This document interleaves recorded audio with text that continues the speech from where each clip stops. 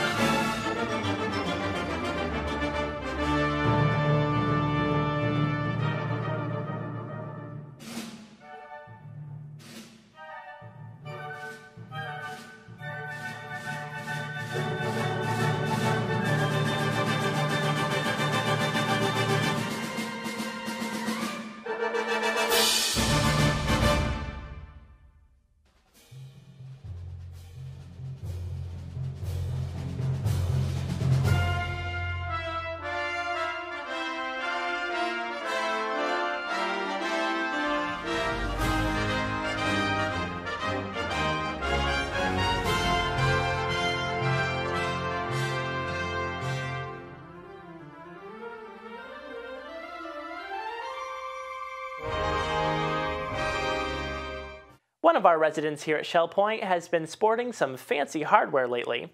No, it's not jewelry or clothing, but she has been wearing a futuristic-looking gadget on her arm. Shell Point resident Willie Demarest of Royal Bonnet calls it her bionic arm, although we didn't see her bending steel or picking up heavy objects with it. She's gotten a lot of curious looks and questions lately about why she's wearing such a device, as well as a leg brace. It turns out that Willie survived a pretty nasty fall, but not to worry, this athletic superwoman is bouncing back to a full recovery. Here's Willie to explain. Well, I've always been an athlete, and I was walking to my car, and my toe hit a speed bump that cars run over, not one of the bumpers, and I was airborne.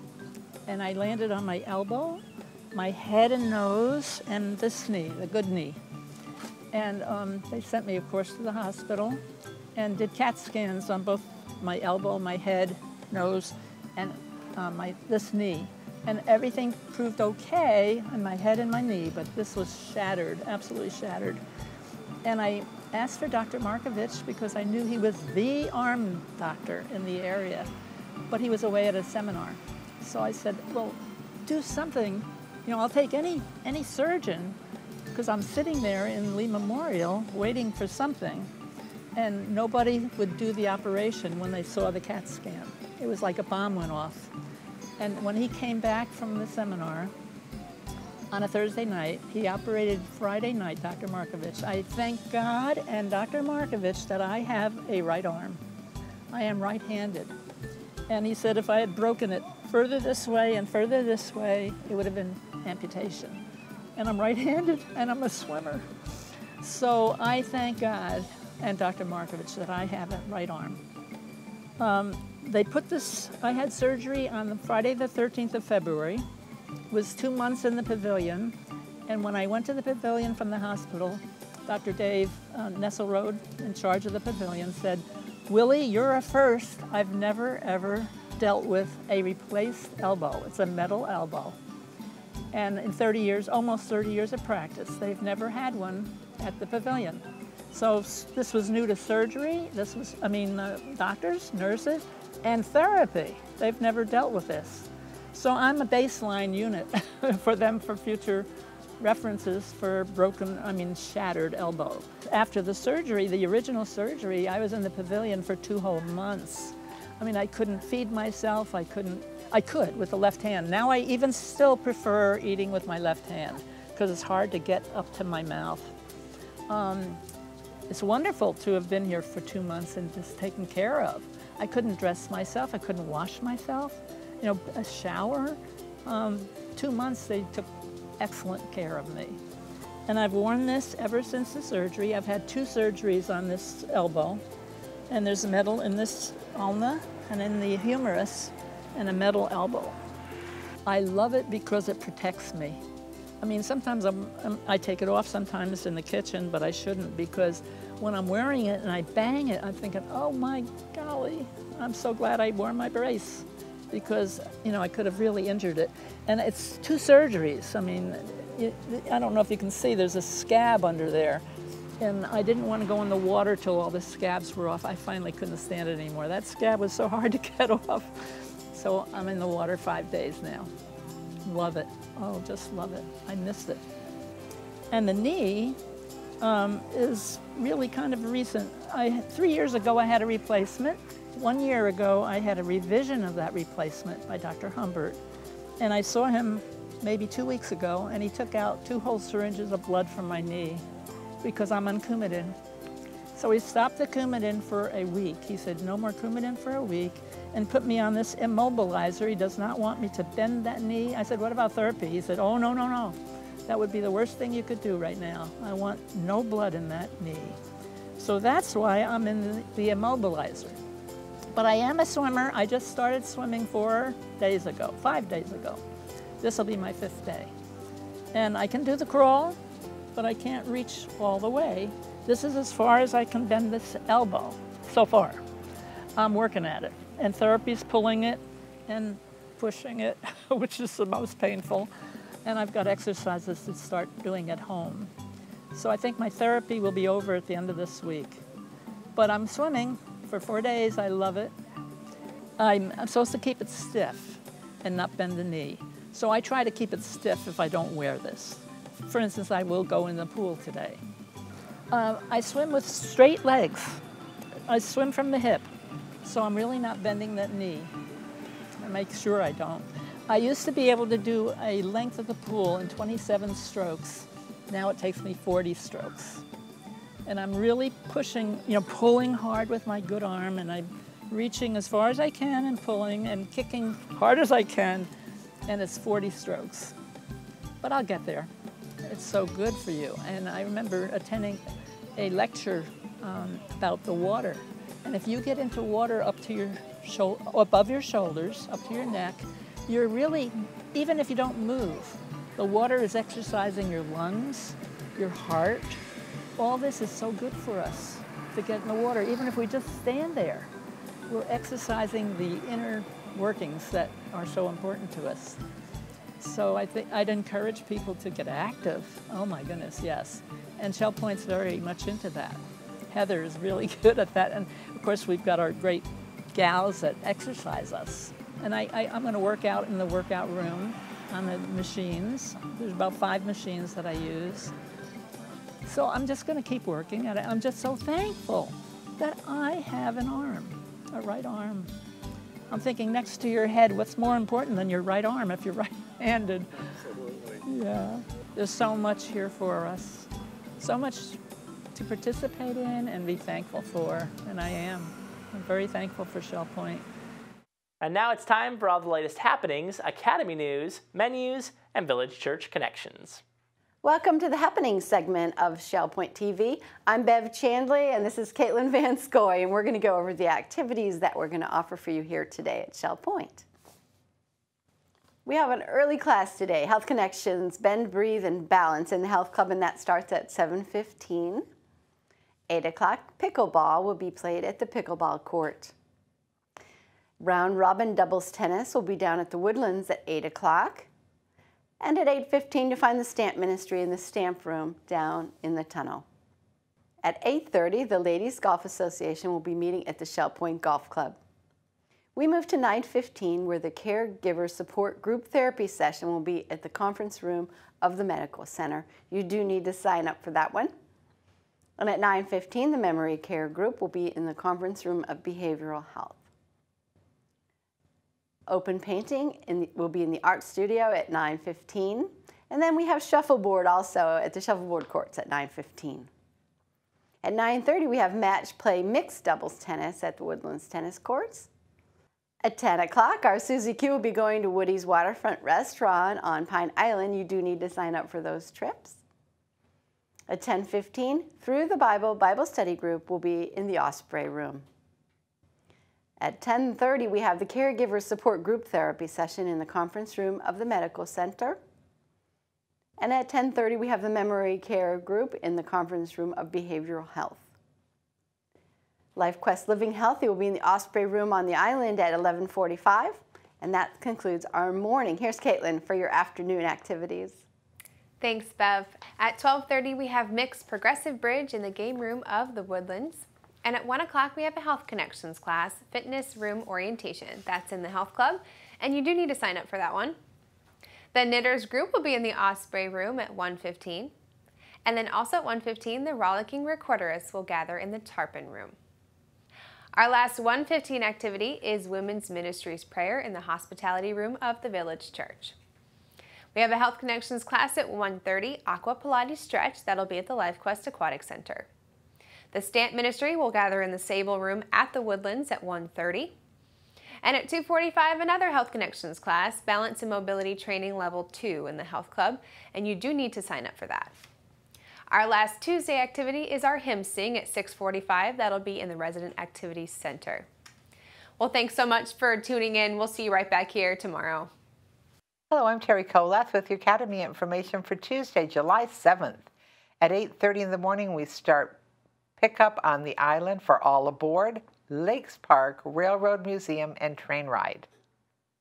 At 10 o'clock, Rise and Fall of the Ottomans begins in the Grand Cypress Room of the Woodlands, and you can sign up right at the door. At 10:15, bring your questions to the iPad, iPhone walk-in clinic in the Manatee Room on the island. Tomorrow, we start our July bridge classes, intermediate bridge. Menus for Tuesday. In the Crystal Room, the Crystal Platter is a turkey and bacon melt flatbread with potato salad and broccoli. And the soup of the day is chicken and white bean chili. In the Island Cafe for lunch, the special is a trio salad on a bed of lettuce with sliced tomato for $7.75. The dinner special is your choice of a hot dog or a burger with a side salad, watermelon, and ice cream for $8.75. Dinner specials in the Palm Grill are halibut for $16.95 or chicken brine for $13.95. Menus are available 24 hours a day at www.shellpoint.net. Hi, I'm Dottie Morrison. Welcome to Village Church Connection. I'm here with Nita DeWeese in the Village Church Library, and I'm here to talk about all the wonderful things you can find for your summer reading. Nita, thanks for having me. You're welcome. Thanks for coming. And we have over how many books and media pieces We here? have 4,400 books. We have 46 CDs and 300 and some DVDs. That's pretty amazing. And that's pretty good for a small library. No kidding. So, Nita, I was wanting to ask you, what's popular nowadays with people checking things out from the library? There's a lot of interest in end times and the prophecy. The future, what might happen in the future? What might be how happening might at the end of time and all Okay. that sort of thing, which are, of course, all fiction. Okay. And one of the most popular authors in that category is Joel Rosenberg. Right. And his latest Third Target is, when you read it, it just makes you think that you just saw that on TV yesterday. Okay. He is very, very up to date. And you have his books, but I bet they're checked out Yes, frequently. sir. Very frequently. We have Can I- quite a few. Can I put my name on hold? Absolutely. You can Okay. put it on and we will get it to you as soon as it comes back in. Okay. Here, what are these authors that are also? This author is Grant Jeffrey Okay. and Angela Hunt, and it is called Millennial Series. All right. And there again, it talks about the end times and a very, very popular book. Okay. Okay. Yes. What if I like historical fiction? Do you We have have series? historical, we have romance, we have Cultural, like Amish? Amish, yes, we have contemporary. Okay. So I pulled a few off the Okay. shelf that I could sell just by the books were series. What's this series like? This is by Julie Klassen. She's very popular, and she is more of a romance type writer Okay. than, for instance, versus a variety Right. of this type. But in a historical setting or I believe contemporary. contemporary? Okay. All right. And this looks like a more edgy author. Right. Brandolin is more of the, I think she's got mystery in hers. All right. A lot of mystery. Mystery. Yeah. And contemporary setting. Contemporary. Okay.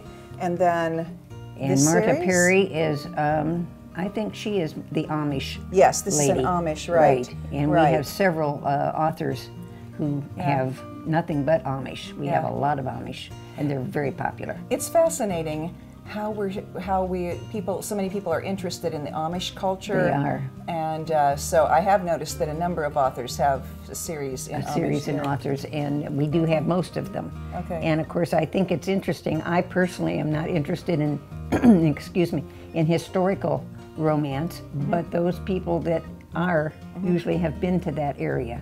And because the story is written in an area that's familiar to them, they really think that's fantastic. Yes. Okay. So, but we managed to service almost everybody's likes. Okay. And of course, you also have so many nonfiction and reference books. Right. And biography. A lot. My mother loves biography. Biography, we have a lot of those. We try to keep that as current as possible. We do get donations to the library, and we, of course, have a budget, and we buy quite a few books to keep everybody up to date. Okay. Especially the series, because people are just waiting for the next book to come. And I have a cart behind me that we usually put our new arrivals on, so that when you first come into the library, you don't have to say what's new, it's right there. Oh, that's good. And then after they've been there for about a month, then we'll put them back on the shelf where they belong, after everybody's had a chance to look at them. Okay. Well, thanks so much for sharing some of your favorites and some of the favorites of other people. Right. And I'll have to come by and check something out. You will, because reading is a fantastic pastime. It is. And we also have a very small amount of kids things, children's DVDs and books. Okay. So when the grandkids show up, we've got something to do with them. I'll have to come over.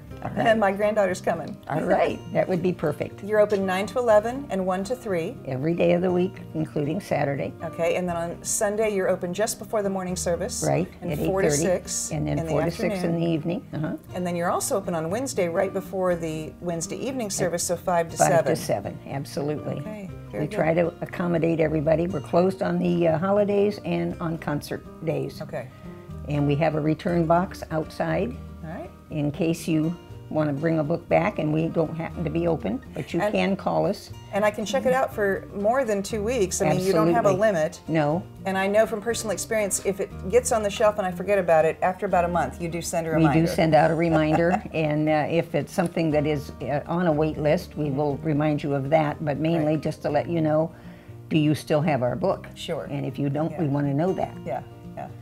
Well, thanks for letting us come today. You are very welcome. Come back. Okay. Hope to see you in the library soon. Thanks for joining us for today's show. Be sure to return tomorrow when we will meet a resident who recently celebrated her 100th birthday among her entire family. It was quite a birthday reunion.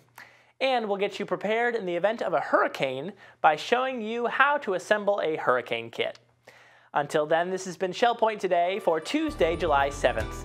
I'm Adam Brown, and on behalf of the entire SPTV staff, we wish you a wonderful day, and we'll see you again tomorrow.